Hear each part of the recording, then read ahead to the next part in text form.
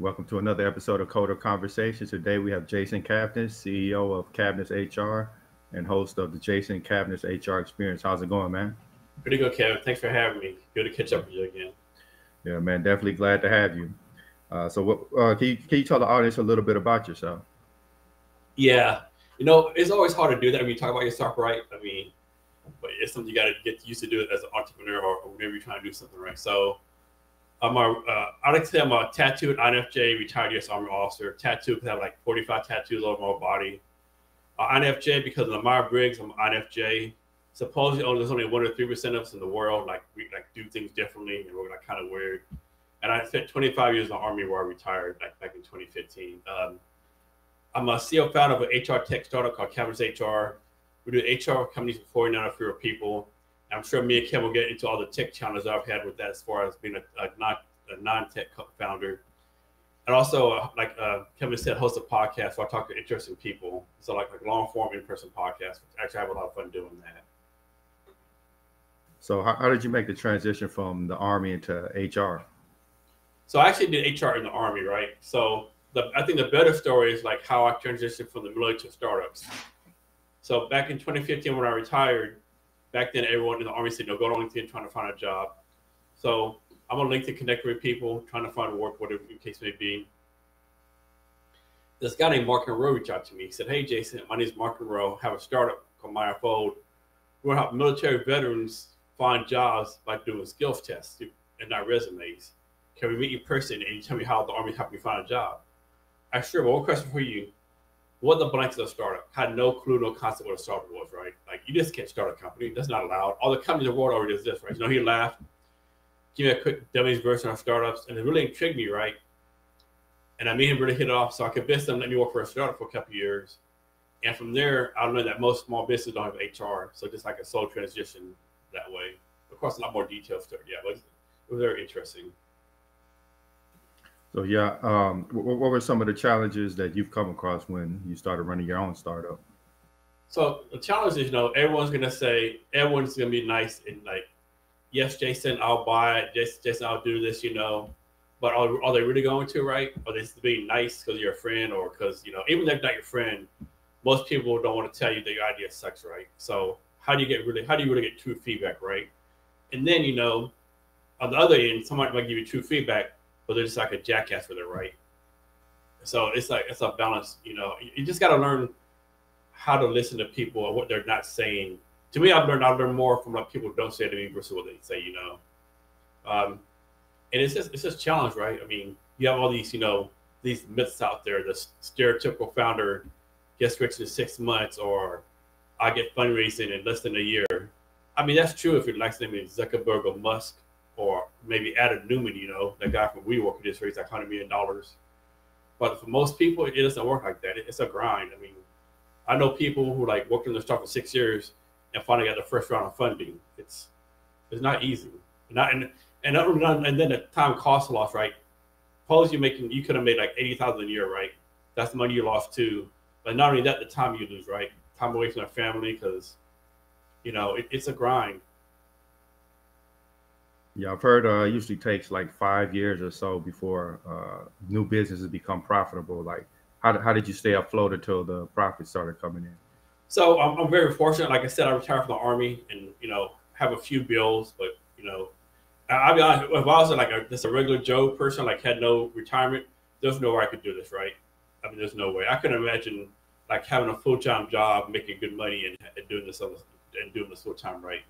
I mean, I know people who do it, more power to them, but I don't think I could do it, right? That's why I'm very fortunate having like a military pay that can like pay all the bills and still like give me like bootstraps, so to speak.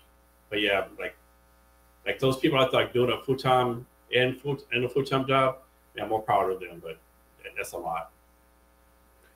So if you did have a full-time job, you said you would just do this on the side? Yeah, I'll probably just do it on the side. Because that's one thing, like they'll tell you, keep your full-time job doing the side and you get traction and stuff. But then most investors won't even talk to you unless you're doing this full-time, right? So how do you transition from, and another thing, like if you're doing a business, like some people will meet you on the weekends after 5 p.m. Like is a customer really going to meet you at 7 p.m. on a Thursday night? Maybe they will, maybe they're wrong, right? And if you have a job, you have to go in the office every day from 9 to 5 and be in a cubicle, and people are watching you. Like, it's gonna be hard for you to like do stuff for your job between 9 and 5. But there's so much advice out there too. This thing I talk about too. If you do start a company, you'll get so much advice from people. Some you won't ask for, some you will ask for, and you gotta take it all with a grain of salt. Because someone might tell you something that was successful with them like 2 years ago, but there's a different economy, different area. Your business might be different. So you have to take everything with a grain of salt. And most people do, like, have good intentions. Also be aware there's a lot of scams out there, right? Who like feed on like new startup founders and like only want to, they'll say, hey, pay me $50 a month, I'll do this for you. And they do nothing, right? Exactly. So how do you determine whether somebody is actually capable of doing what they say? Like, what are some of the criteria? Yeah, so that's something I definitely sucked at first, right? Another problem I had too, like not a problem, like mistakes I made. It would be like I obviously a platform, right? I don't really need this platform right now. Suppose I have a sales platform. I don't really need a sales platform right now. But they'll offer me for like a extra, like too much free, 50% reduced cost, whatever the case may be. I can afford this. And then 8 months later, I spent all this money and I've never used it. So even though it sounds like a great deal, I basically flush down this money down the toilet. And there's so many like people out there doing things right. Like I don't care if it's HR, marketing, sales, product development, Google Analytics. There's literally thousands and thousands of people who are doing something right. And there's really no way for you to like do the background check, a deep dive. So sometimes you got to trust your instinct, trust the websites. Hopefully you know people who can refer you to you. For example, at least once a day, I get a LinkedIn message from somebody in Bangladesh talk about, my SEO is horrible. They want to fix it for me. I can't talk for anyone else, but I don't know if I'm going to like give my SEO up to some random guy in a third world country, right? I mean, I'm sure some people do and I'm fine with it, but I don't see doing that, right? And also I think you have to have a lot of touch points with people too. You got to, and then again, even you trust someone and you know them, there's still a risk that might rip you off, right? Because you never know someone's true nature, so to speak, right? You might see them at every networking event, everyone likes them, and then pay them some money for doing something, they ghost you, right? It's not easy. It's a hit and miss. Like I gotta say, like I'm not God, so I don't know people's heart or with the line or not. You just have to take the risk because eventually you can't do everything yourself. So a lot of it's word of mouth, really, like the word of mouth, your instincts.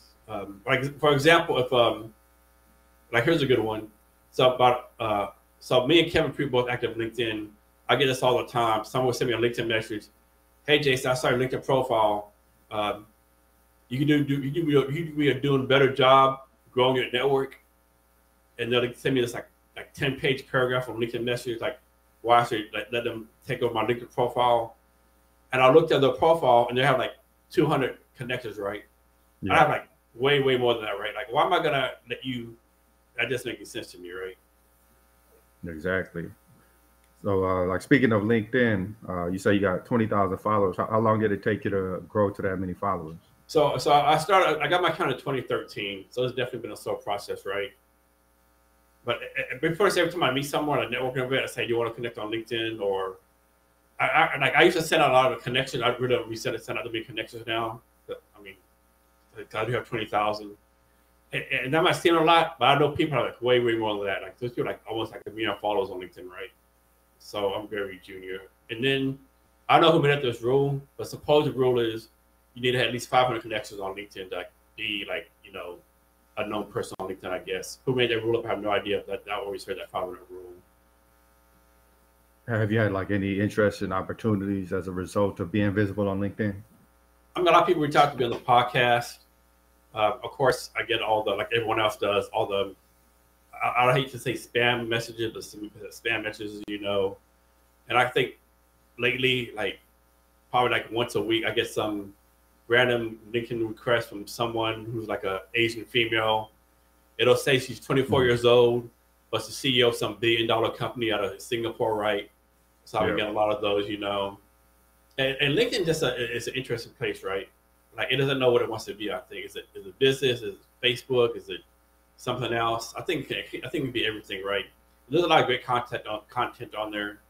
I know a lot of people get mad at they'll post like, I don't like this post, it's blah blah blah. I would be like, if you don't like it, maybe it's not for you. Just scroll on. You don't have to leave a comment, But a lot of people feel like they got to leave a 2-paragraph comment on why this certain post is not for LinkedIn, right?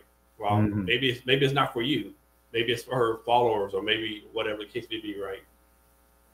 Yeah, it's definitely an interesting place, man. Speaking of podcasting, what made you want to get into the podcasting sector? So I did it. So I made some big pivots on podcasts. I really did my podcast. It was called the CavnessHR podcast. It was like market my company. When I first did it, I did like everyone else, like 30-minute podcasts. And I was talking to other HR people. And finally, like sometimes I'm kind of slow as for like being smart, sometimes the light bulb comes on real slowly. So it finally dawned on me, like if you're doing the podcast for your company, these HR people are not going to buy HR from you, right? Especially if they own HR company, HR director, right? Makes no sense, right? And so I transitioned to the Jason Cavness Experience, where I talked people like entrepreneurs, other interested people, small business owners. Also, when I was doing a 30-minute podcast, like it just went too fast, right? Because I'm a curious person. I had all these questions I want to ask. And so I transitioned to like a long form podcast. So I could ask questions I want, I had the guy on Saturday, Kevin, he's the president of a cybersecurity company. If I would have done a 30-minute podcast, it would just be about his business. But since we did it 2.5 hours, I learned that he sailed from Miami to Italy, that he lived here since 2013 from Germany, that he goes to garden with his kids, So just learning those kind of things, right? More of a deep dive. And everyone will tell me, Jason, there's no way I could talk for 2 hours, right? Or 3 hours, right? There's no way. But every single time we're finish a 3-hour podcast, every time they say, Jason, I thought, why are you only talking for 30 minutes? I'm like, dude, check your watch. Because no one believes how fast the time goes by, especially if the people, have a good back and forth, ask the questions, And of course, offer bourbon too. So when the guests drink bourbon, that really makes it a whole lot better. They really start, just talking. So yeah, I noticed you really got your studio set up there. So is most of your podcasts done in person now? Yeah, they're pretty much all in person. I try to anyway. And I started thinking people who want to think about starting on podcasts, most people they start like a laptop, a webcam, like a cheap $35 mic, right? There's no need to go all out, right? I mean, you can do that later on, get some listeners, get some downloads for your upgrade. Another thing too, make sure it's something you really want to do. I think the stats show that for every 100 people start a podcast, only 5 are still doing it after 10 episodes. Because I was during COVID, millions of people start a podcast because they're home, while pretty much none of them are doing podcasts anymore. I think I'll make this number up. I think on Apple Podcasts, they have 8 million or 9 million registered podcasts on there, but only a little less than $1 billion actually pushing out podcasts on a regular basis, right? So if you want to start a podcast, start one, because it's not as many podcasts as you think, but definitely know it's going to be, it's going to be a grind. And most people think, you need to do at least 100 podcasts before you upgrade, before you decide what you're going to do, right? And you're going to pivot too. Yeah, I think most people kind of look at it as a get-rich-quick scheme. They think they got yes. some good information. They're going to pop up, then millions of people are just going to jump on. But it yes. doesn't work like that. Yeah, everyone's not Joe Rogan, right? And people don't realize Joe Rogan was Joe Rogan way before he started the podcast, right? He had a following. He was on Fear Factor. He was on TV shows. And even if you go back to Joe Rogan's first 100, they suck, right? They're freaking horrible, right? And he did it just to have a fun, have a platform, and now it's turned into something totally engaging, right? So you have to do it for like you said, put information out, and another thing too, people will say, do a podcast to make money, do a podcast, put your stuff out there. You need to do a podcast because it's something you want to do. You need to do a podcast if it was just you and 10 listeners, right? Something you want to have fun with. And then the downloads and listens, a lot of people I know, they'll quit if the podcast only has 55 listeners, right? Or 55 downloads. They'll give up. Oh, I'm not getting enough listeners, whatever. And I always try to say, what would you give to talk to the same 55 people once a week in person, right? In conference room, right? And you got to think it like that. If you only have 55 downloads, these 55 people listen to you every week. and you give them the information. That's 55 potential customers, 55 potential something, right, that you have that you would have regardless. Yeah, no, a lot of people don't realize it's like really hard to, get attention because there's so many other podcasts. So that doesn't determine the quality of the podcast. It's just like hard to break out when there's so many other people doing the same thing. And that's a great point, Kevin. Like, you're just not competing against other podcasters. You're competing like, TV, Netflix, radio. You're competing against all forms of content. You're competing against, somebody that's decided, you know what, I'm not going to watch anything today. I'm doing a 24-hour digital fast, right? You're competing against all of that. Exactly. So like, it's almost like you have to do something extreme to stand out, or you just have to be extremely consistent. Yes. Like, what are some of the biggest lessons you've learned while podcasting? I think you just gotta be consistent, and I think the main thing for me, I think you have to put the focus on your guests, right? You have to make your guests shine as best as you can. I remember I was on a podcast one time a few years ago. The podcast was 30 minutes long. I talked for 3 minutes. I'm like, how as I as a guest only gonna talk for 3 minutes, right? So I think you don't want to do that. I think the good ratio is like somewhere where 70-30 for your guests, maybe 80-20, 80%, 70% for your guests, and then you talk some, and always encourage your guests, like, talk more, expand on stuff.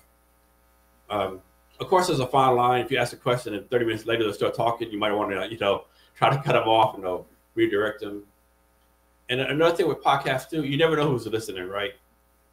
I mean, you just never know who's listening or not listening. I've been a networking invest. Oh yeah, I listen to your podcast all the time.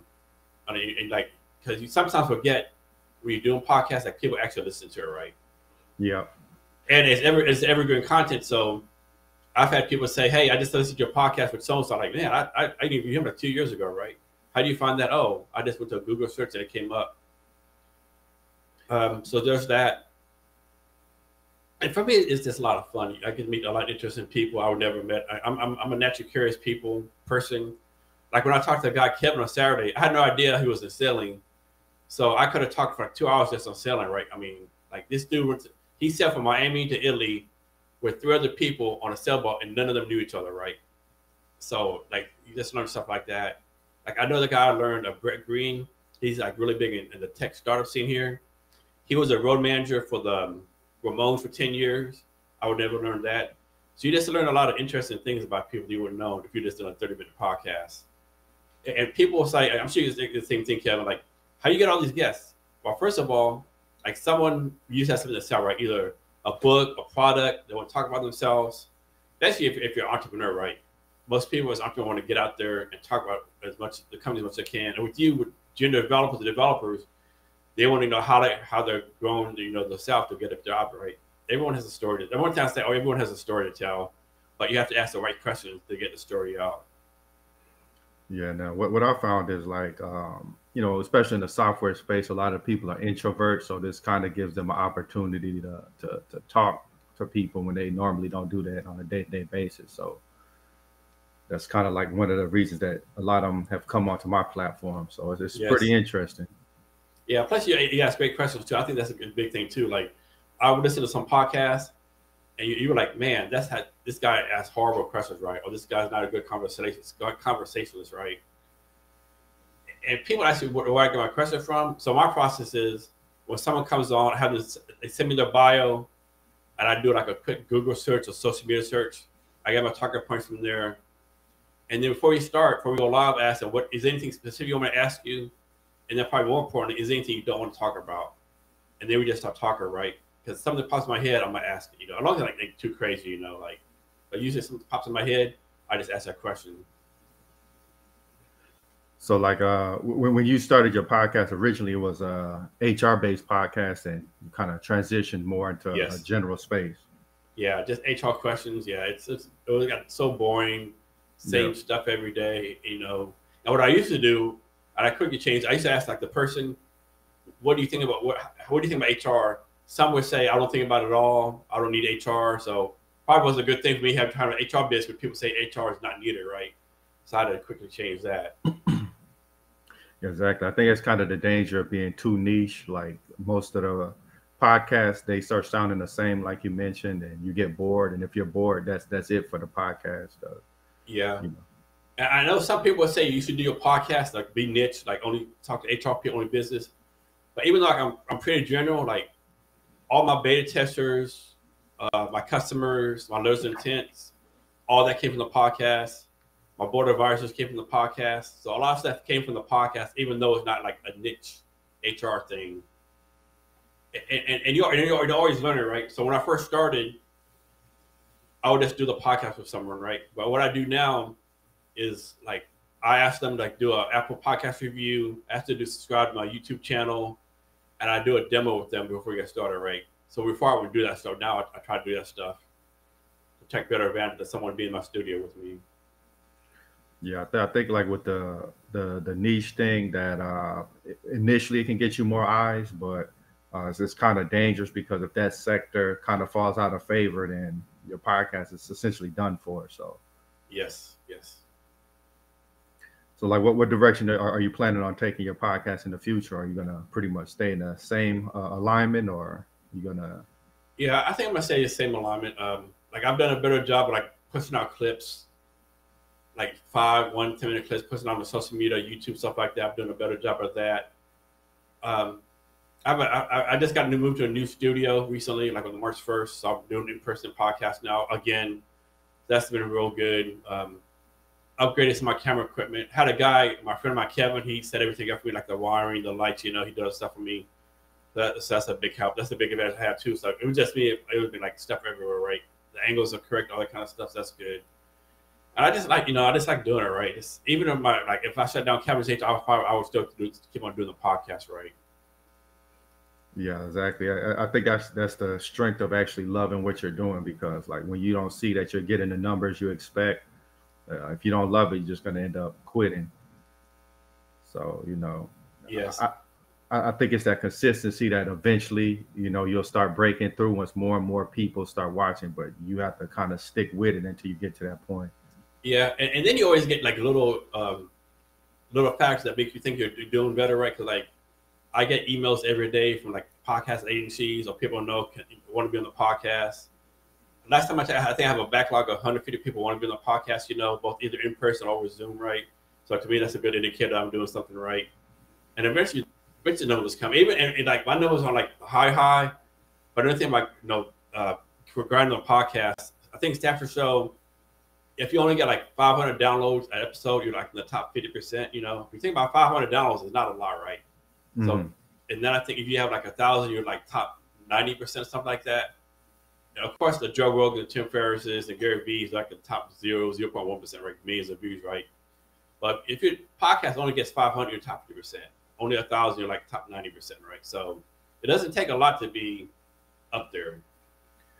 And sometimes I think those numbers that they show you, that they're not even accurate, because sometimes I see weird stuff like somebody got 150 thumbs up, but 20 views or something. Like, how did that happen?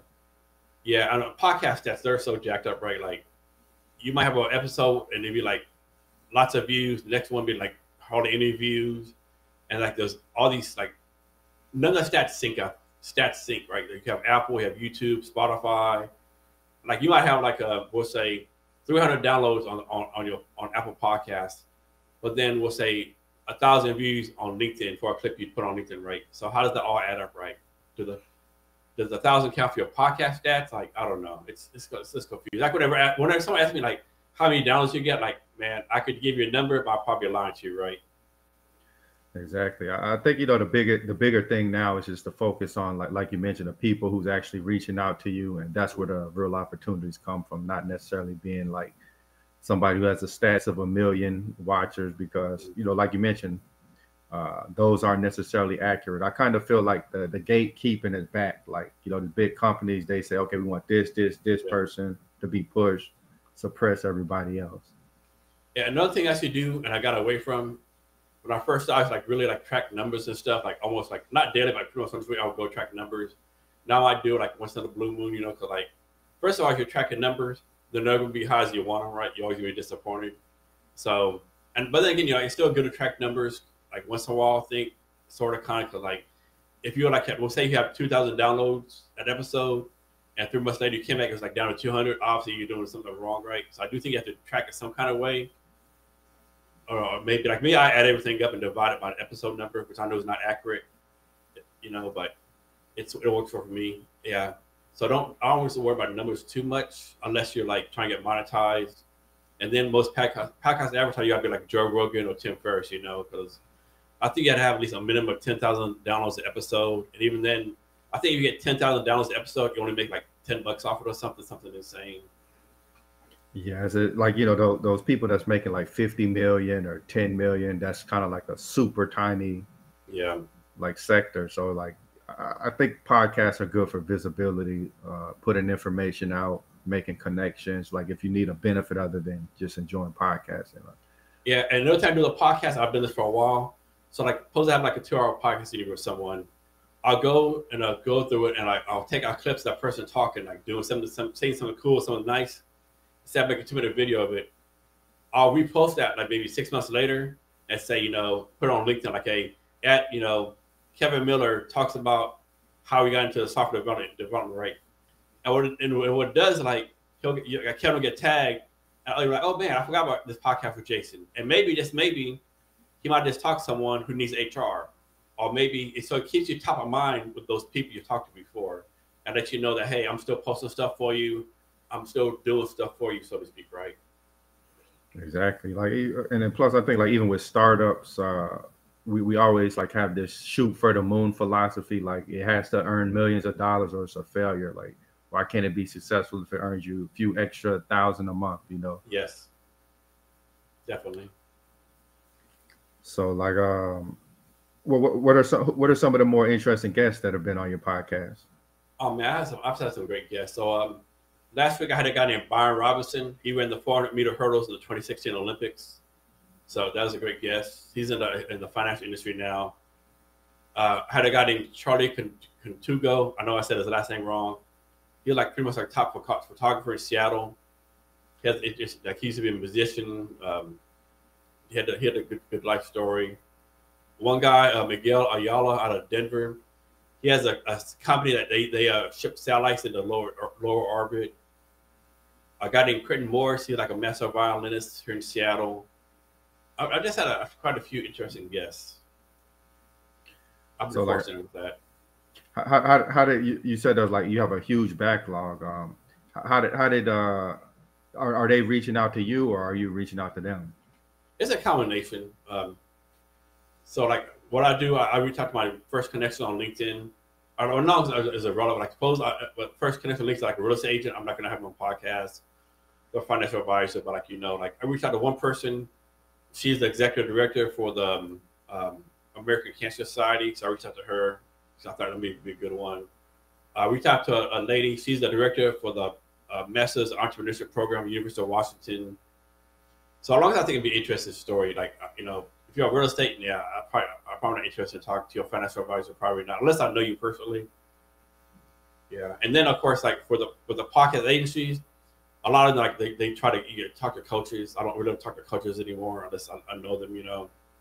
So it's, you know, yeah. Are you kind of like trying to avoid people that just want to get on your show and advertise their product? Yeah, I am. I mean, like that's hit and miss too, right? Because some of them do have stories to tell. Like when I first started, I talked to a lot of coaches, like probably 9%, like, you know, you just tell them like, I don't want to say like use college shares, but it's all about them, what they can do, you know. So I try to stay away from them now, which of course I can now, because I can be a little more discerning in what guests I have on now. So I know a lot of people are using these AI tools and things of that nature. Are you into the AI or are you kind of staying away?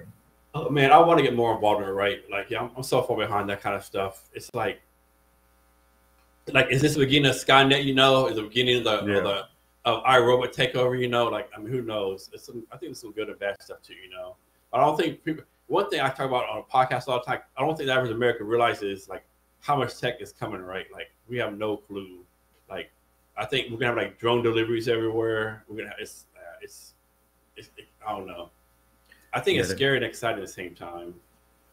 Yeah, it's just like something that can completely revolutionize society, but like you mentioned, it's extremely dangerous if you know, something goes wrong. Like, once this thing gets unleashed on the internet, you can't put it back in the bottle. Yeah, and on some kind of same subject, I just hope that people like thinking through all the consequences, right? Because I know there's a lot of talk about like autonomous trucks, like semis, like driving and no more drivers, right? Well, if you do it overnight, you're gonna have like hundreds of thousands of people unemployed, right?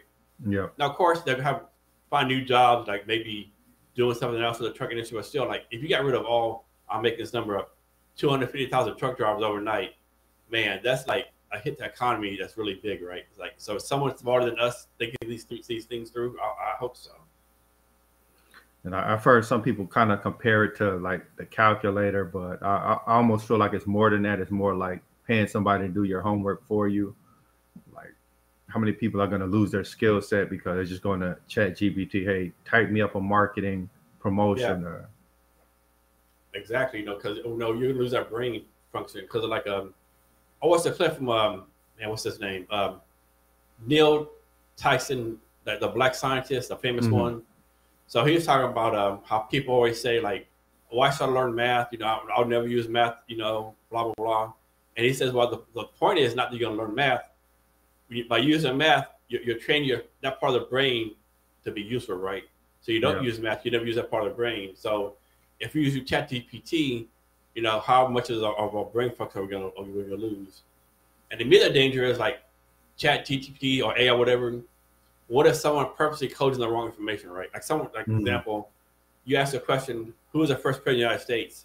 And someone puts in, I don't know, Dave Chappelle. Obviously it's wrong, but 100 years from now, maybe people don't know it's wrong, right? Yeah. Like who's validating the information is correct? Yeah, that's a big danger. Like, the less research that we personally do, we're just gonna accept whatever this AI is giving to us. And I think the other danger is like if it's doing the job for you, then it just essentially replaced you. Like you're just kind of like just there, like if it's writing the marketing campaign for me, if it's writing a novel for me, it essentially just replaced me. Yeah, and why pay you? Exactly. Do you think this is going to lead to like widespread layoffs in the future? I think it is. To be honest with you, I think it is.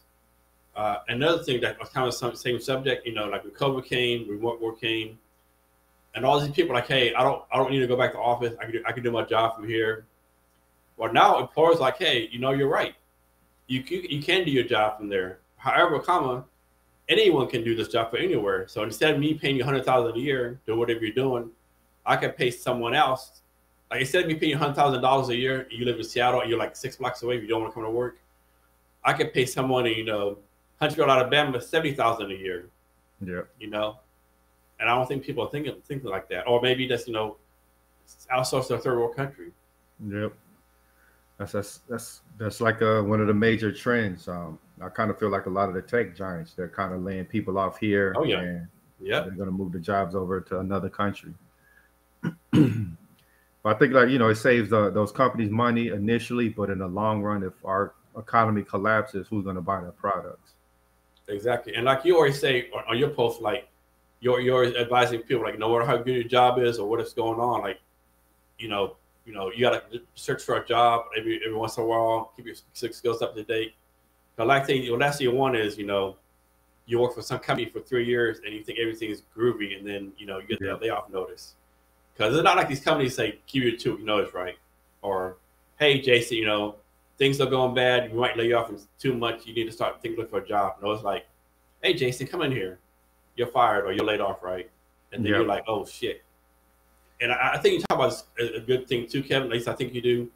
Like you can't be you can't be like my job is my existence, right? You can't be Kevin Miller's a software developer at such company, right? No, you have to be like, I'm Kevin Miller, software developer. I'm Jason Cavness, this, right? Because these companies, like, they have no loyalty, right? It's a two-way street. Yeah, but it's not like it used to be, like somebody that stay at a company for 20 years, get a pension. Like pensions are non-existent. Get a go to watch. Yeah, it always makes you laugh when like you hear on LinkedIn someone say, "Oh, so and so left me with no notice, and this is like employees don't want to work for more." Like, get the blank out of here, right? Are you kidding me right now? You know darn well that you would have got rid of that person with no remorse.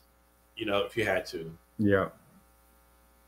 Yeah. I think people are getting kind of like a PTSD from this job market because they're not being prepared. Like nobody's telling them. Like there's a lot of positivity. That's really what gets people to thumb your stuff up, and nobody's telling them the reality. Like you could be laid off at any time from these companies, so you need to have like a nest egg. You need to have savings. You need to stay prepared. Yeah, so have a side hustle and always like like if you're a developer, always be learning new skills, upgrading your stuff, making yourself more employable or whatever. Another thing too, like people don't realize, maybe they probably do, right? I don't care what the economy is like, what the unemployment rate is, right? It's never easy to find a job. I don't care what people say, right? You go to the best economy in the world, it's hard to find a job. Worst economy, it's hard to find a job. It's never easy. And I think for me, my point, I think there's a reason for this. One reason is, I think it's always a disconnect. Like, suppose you get laid off. Suppose you have a company and you lay someone off, right? Well, suppose I get laid off from a job. Well, I need to find a job right now, like sooner or later, right? I have a mortgage, I have bills to pay. Like, I can't mess around and wait 3 or 4 months to find a job. I need one now, right? Well, if a company's hiring, suppose a company like someone quit from a job, right?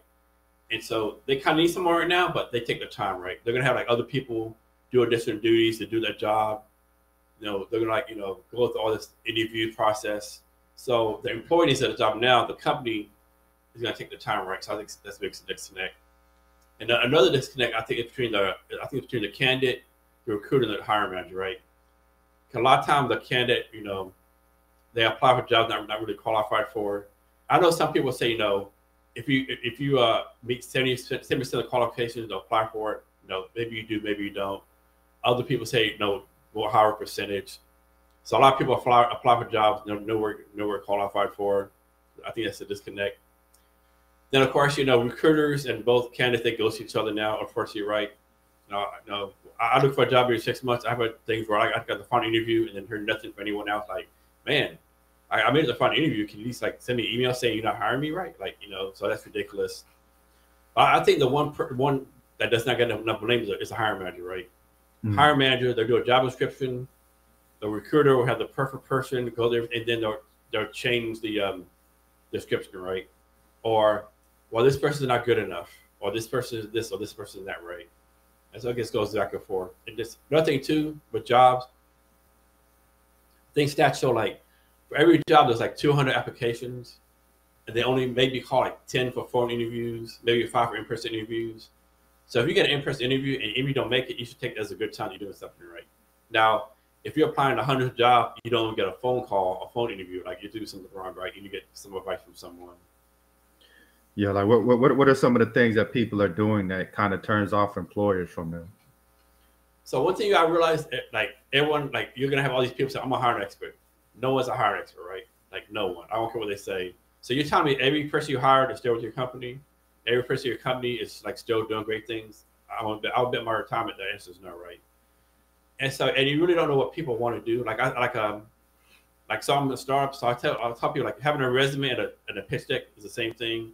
You give it 25 people, get 25 different opinions. Only opinion that matters is a hiring manager or the recruiter, right? So like I know people like who they only like black and white resumes. I know people like they like creative stuff.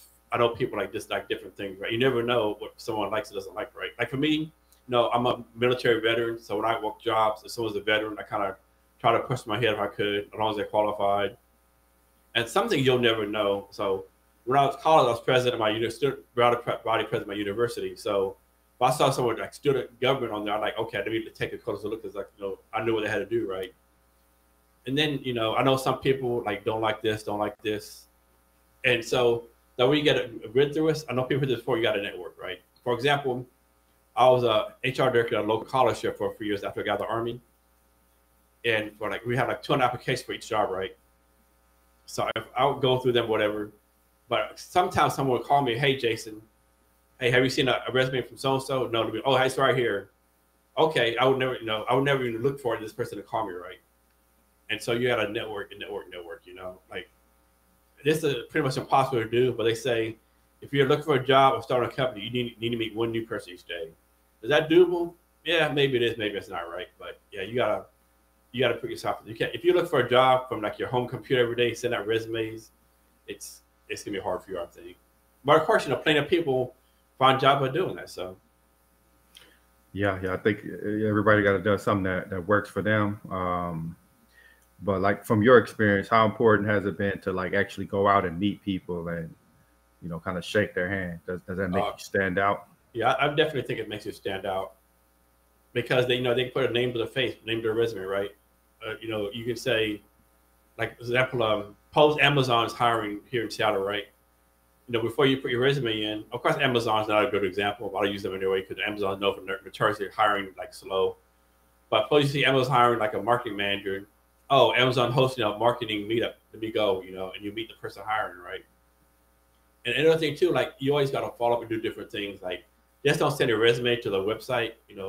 Find out who the recruiter is. Find out their Twitter handle. Like send them a Twitter message, or Instagram message. Like you got to do things to make yourself stand out. And it's a challenge, right? I mean, we all have lives. If you're married, have kids, or whatever the case may be, you got to take care of that too. So it's definitely a challenge.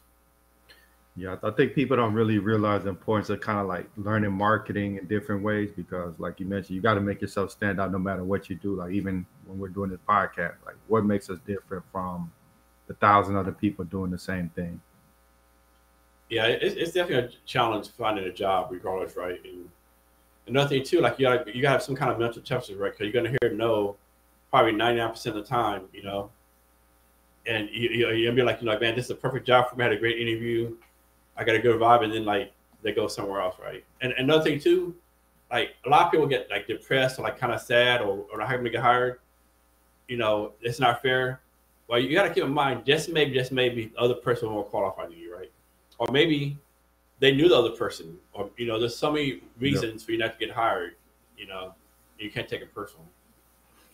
Yeah, that is interesting. Like you never know why your resume got rejected. You could be a great candidate, everything checked off, but like you mentioned, they simply knew the person, and that's who they went with. Right. Yeah, I mean, it could be anything, any number of reasons, right? And of course, someone might be illegal, some might be just no personal preference. I mean, I don't know. Yeah, I think a lot of people aren't being prepared for the reality of the job market. That's why they're finding it so hard. Like they kind of in order for like a boot camp, a coding boot camp to get people, they have to almost promise you a job. Like, hey, come here, pay 20,000, we can get you a coding job. But the reality is, you probably got to put in hundreds of applications and all that kind of stuff. Especially with junior developers, and it's really bad in Seattle, right? And like, there's all these coding academies up here, boot camps, and all of them like pay this X amount of money and we get you a 6-figure job, but it doesn't work like that, I mean, like, do you kind of foresee like politicians cracking down on these boot camps if they're making those kind of claims? They need to be honest with you, right? I mean, like I said, like there's a boot camp in like every city now, like anyone can start one. I'm sure some are really good, but and then like if you have a boot camp, like how do you certify your instructors, right? Are you just hiring someone who's been a developer for like 2 years, right?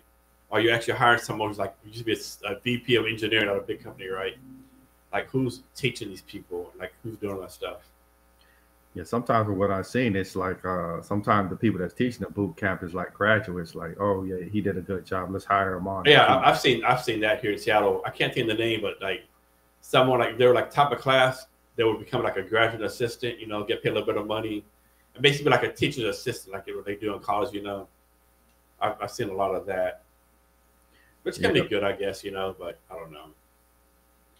Yeah, I mean, the software industry is interesting. Like it's taking a tumble now, but everything kind of goes in a cycle. It's gonna ramp up again, but like in the next year or so, I think it's gonna be really tough. So what's your take on this, Kevin? It's like a lot of developers now, they're like, they used to had a bachelor's degree in something else, or a PhD in something, master in something, or they spent 5 years at a plumber or 5 years as a salesperson, and now they want to be a developer. Do you think it's because they think it's easy money? I'll just learn this, and I learned this. I can learn development in 6 months and make all this money, right? Yeah, I think the big thing about software development is like to an extent there's not the academic gatekeeping where it's like, okay, you got to have a master's and you got to come from the right school.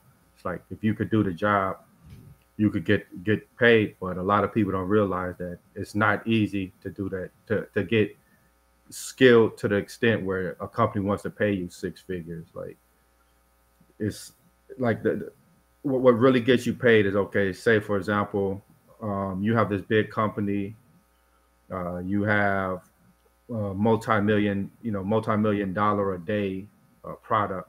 You know, if something goes wrong, you're paying me to be able to fix it quickly, because the longer it's down, the more money you lose. Like there's a lot of pressure there as well. Um, but I think, like we mentioned, there's the boot camps. There's all these other entities. They profit off of like getting more candidates, more bodies in their schools. So they got to kind of sell the dream that, hey, you come here 2 months, 2 months in, then you'll come out with a 100K job. Which, I mean, that may have been true like 5 years ago when there was like an intense demand for developers, but there's not enough supply. But like economics always levels out. So now there's more supply than there is demand, and you're not going to just come in here getting like six figures. Yes, and Kevin, are you seeing this? Tell me if I'm wrong, but it sounds like a lot of developers, especially junior developers, have this attitude like, a company needs to give a chance to me, right? A company needs to like pay me six figures, and then they'll train me how to do this job in 3 months, right? And I think that's wrong, because most companies, like, they're not gonna pay you six figures to learn the job, or they like you first gotta know how to do something right away, right? Yeah, six figures. You better be ready to go. Like you better bring value immediately. They're not gonna hold your hand. Even like when you're making like 60K, that's more than most people are making. Like the reason they trained you before was because there wasn't enough supply, so they could say, to get somebody capable of doing a job, yeah, we'll spend some time like holding your hand. But hey, so this kind of off the subject, but like you missed the amount of money made, and so I was watching this TV show, right? And it was like, they're talking to these females, and they're like, hey, like, how tall you want a man to be? And they're like, everyone's like 6'2", right? 6'2". Okay, well, only like 3% of the world is like over 6'2", right? Okay, so that's a lot of people out. And they said, well, what do you think a single guy in America makes? What average money do you think they make, right? Oh, he has to make at least six figures, 200,000, 95,000, right? Yeah. And they said the average single man in America makes 37,000, right? And so they tell these females, you try to look at someone who makes over six figures and 6'2", that's less than 1% of the population, right? And back to developers, right? They're getting paid $60,000, $100,000. They're getting way more than the average salary of most the average American, right? And so the company's gonna expect you to, like you said, give some value, like, and make it instant contribution, I think. Yeah, I think like people think it's like a magical industry. It's not like law or medicine, where they kind of realize like you have to be really good if you want to get in, because it's so saturated. They kind of have that fantasy like, yeah, I could just show up, do a little bit of work, and company's gonna fill my bank account with a lot of money. But it's not like that anymore. Yeah. This industry's matured like all the other ones. Yeah, or I'll just go on Fiverr or Upwork and make websites for people and make money that way. Well, if they don't know you on those platforms either, you're going to struggle too, I think. Yeah, I think like a lot of people who really blow up, who make a lot of money, they got in early. Like with podcasting, if you really want to blow up, you had to get in early when there wasn't as much competition. Same with all these other industries. Like if you get in early, you have a huge advantage. But like if you get in later, your skills have to be exceptional, or you just have to have something that really makes you stand out. And that's how like the software industry is now. Yeah, I know. Also, with junior developers in general, like I think a lot of developers, they're like in a bubble. Like they the developers of their own language, the way that they talk to, everything has to be like in detail. I mean, and of course, somebody's on the startup founder or the company owner that communicate what they want, but like.